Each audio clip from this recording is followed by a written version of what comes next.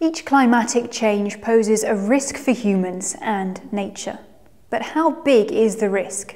How can it be assessed? Now this is important because if you can assess the risk, you can decide how and when to act. Hermann Lotzer-Kampen explains this and the definition of risk in climate research terms as opposed to lay terms. The concept of risk is increasingly taking center stage in the assessment of climate impacts. The IPCC has made the risk assessment and risk management perspectives central to its fifth assessment report.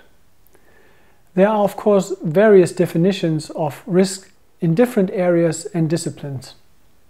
The IPCC assessment report presents the interaction between climate change and socioeconomic processes quite clearly, for example, through changes in economic or political conditions. These two sides are in close interaction with each other. But of course, the different climate impacts interact as well. Human society, being affected by these climate impacts, has to be one focus. In its assessment report, the IPCC has outlined three aspects that illustrate the concept of risk and the expected risk change for the people affected. First, there is the hazard aspect. A related question that arises is, do certain climate changes occur at all? For example, is there a drought or a heat wave in a specific region? Second, there is the exposure aspect. The related question is, are people affected by this event at all? Third, there is the vulnerability aspect. The related question is, to what extent are people in a certain region affected by and vulnerable to a climate event?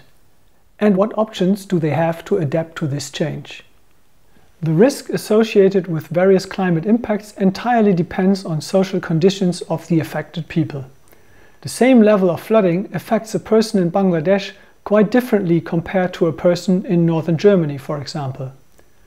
Vulnerability is higher in poorer countries and thus increases the risk associated with the impacts of a specific climate or weather event.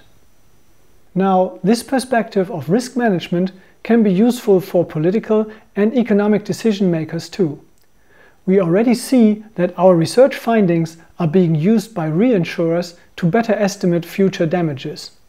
These results can also be used in economic sectors that develop technological solutions for adaptation to climate impacts.